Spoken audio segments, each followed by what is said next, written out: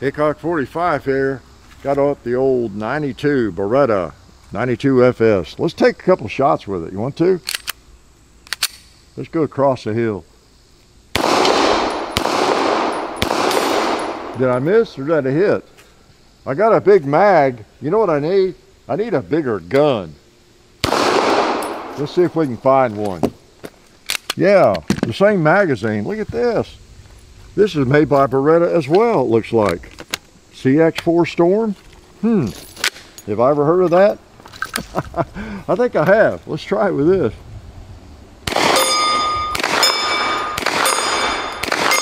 Yeah, that's more like it. That's what I wanted to hear. How about the red one over there? How about another red one on the left? How about a gong? Yeah, that's more the ticket. This is the ticket. I'll better leave and bowl. Let's do some bowling.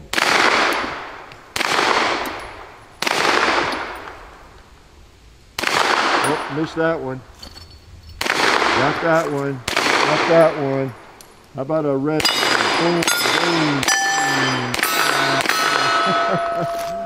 Yeah, I found that I needed really, if you're going to go bowling with it, you turn up the red dot a little bit. So yeah, the CX4-Storm Chapter 2, mostly shooting. You have seen the first video, I'm sure. Actually, some of you might not have been born during the first video. I forget the year. I think it was 8 or 9 years ago that we did the first video with the CX4-Storm. It was so long ago. In fact, I looked at the first part of the video, forgot the year, 2011 maybe? It's been a long time. Maybe not that long ago.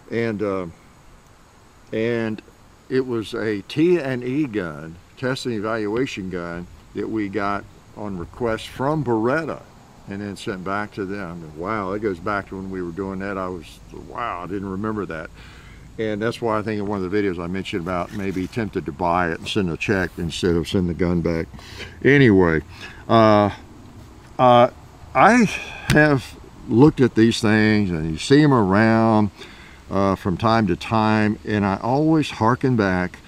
There's something in the back of my mind about that first one that we got and fired that I liked it.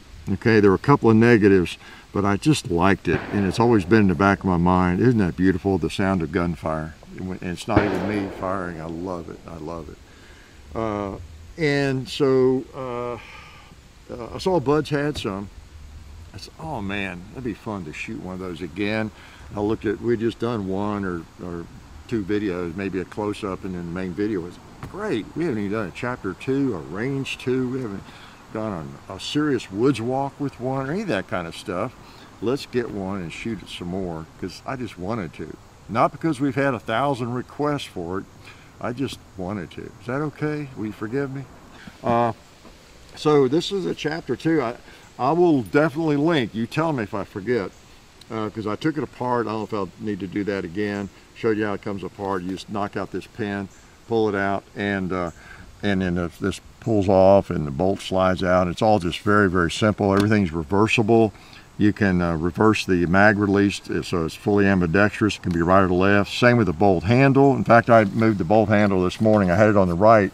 I'm still not sure where I preferred. I guess on the left, but it was kind of handy. I shot it a fair amount with it on the right. I just put it up against my shoulder and kind of, you know, just, I don't know, just felt easier in some ways, except you have to take your hand off the grip and the trigger. You know, if you're in a serious firefight, you need to work the bolt. You know, it's probably more tactical to have it on the left. But so you can do that. You can even remember, I went over this in the first video, you can actually change the extractor from the right to the left and all that kind of thing. So it is very ambi, about as ambi as you can get, okay? And the other one we did was black, and I like this one better, I think, in terms of the looks of it. And let's put some fresh ammo in it, okay? It's got a stiff safety.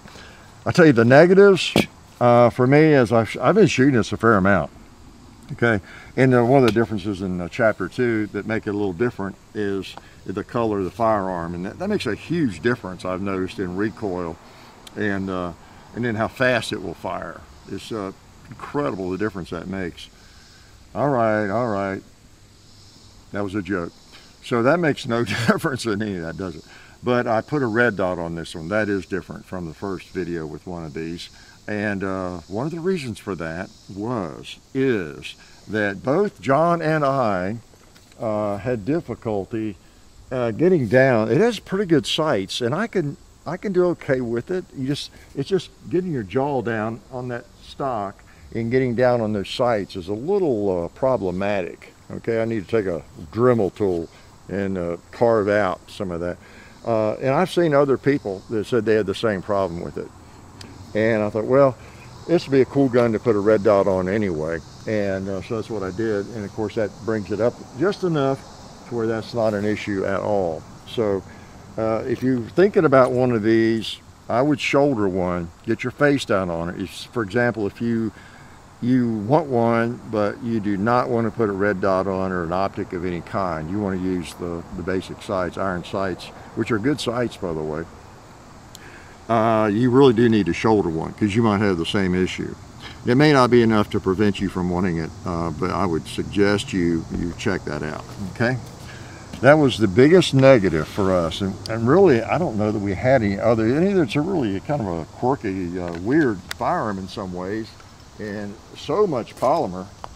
It's blowback, so you do know when you're firing it, you get a little bit. And I put this on here to extend it. It's not like you get massive recoil with a 9mm, but this added length really helps me a lot. As you know, I do that all the time, don't I?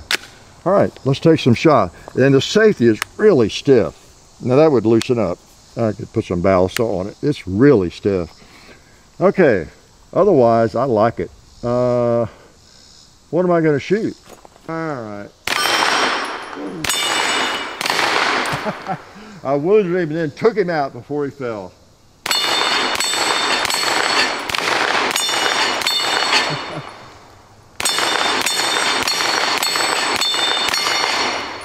Really nice. And that watermelon's bothering me. Oh, what did I do? Did I run out of ammo? I did. The bolt didn't stay back, did it? That was a bad series. Yeah, okay. That's good. Well, I mean, it's not good. That's the mag that came with it, too. Okay. Now, we've been shooting it a lot and haven't cleaned it, but that's the mag that comes with it. So now I'm confused. I think it just has one mag that comes with it. It was that one. Okay, just so you know, this will go back to Bud's for the e-gunner. I bought these. I'm glad that happened so I can remind you. Oh, aim point. To come off my sight. I don't know if that was on, but anyway, that's, and also it doesn't come with this sight. That's my sight, by the way. Oh, you know what? I think that was a cover on the front. Oh, that's what it was. Yeah, it's a cover popped off there, didn't it? Okay. So this comes with it. I have added, of course, the aim point. That's my aim point. And then I bought these 3 magazines. I told that story in a Sunday video. Every Sunday morning, I post a Sunday shoot around, by the way. And I catch some of you not watching them because you'll ask questions I've answered in those videos. Because they're always timely. I always do those, you know, the week, just a day or two before Sunday rolls around. And about how I had a bunch of mags, you know, for the Beretta. And we did this video on the first one years ago in a bag, and I just couldn't locate them. They'll turn up here around here somewhere. So I bought 3 more just because I really was looking forward to shooting this. I got frustrated. I couldn't find those magazines, and so anyway, I'll have a lot of mags when those turn up, won't I? Okay, so these are 30 round mags. Okay, now so far, that's the first time it's not locked the bolt back. I think I've used that one enough to discover that one way or the other. All right, so what do we shoot? Oh yeah, I was trying to shoot the watermelon. Yeah. That's what you don't want to do, put them all in the same hole if you want to blow something up, right? 2-liter time. That's a nice red dot. I've learned to like red dot sights. You may have noticed that.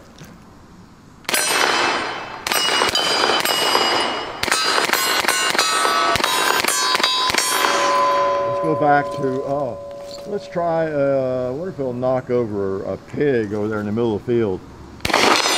Yep, it will. How about that red plate in the middle?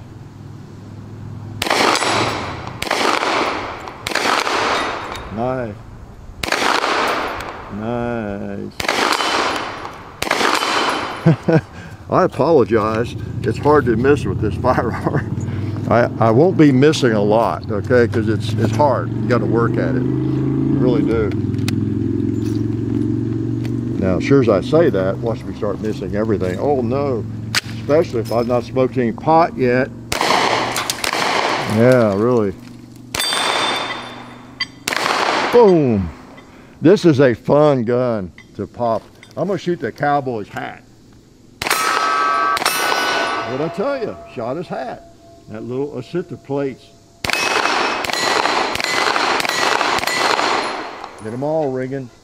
How about that cinder block over there on the barrel? Boom. How about that swinging plate over there on the hill? How about that turkey up there on the top row in the middle? Yeah. How about that pig up there on the top row on the left?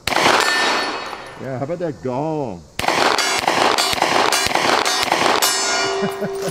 How about this stop sign? I got to hold it too low.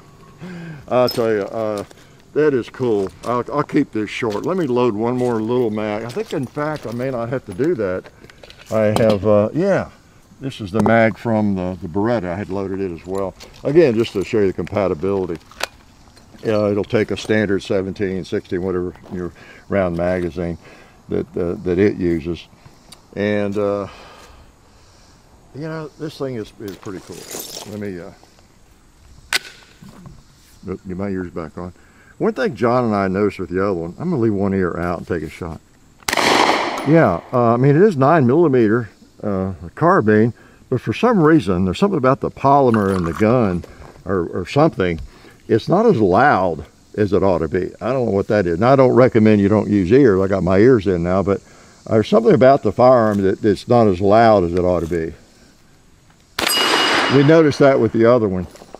I'm gonna go back over there and pop that buffalo. Yeah, I knew that was too low the first shot.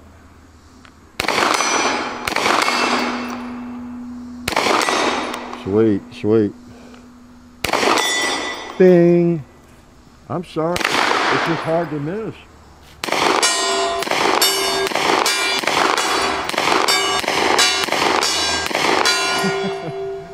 It's just a great little flanker, and it could be a very nice, I guess, home defense, you know, carbine. There's probably some things I didn't mention in this video. It's got a metal rail and,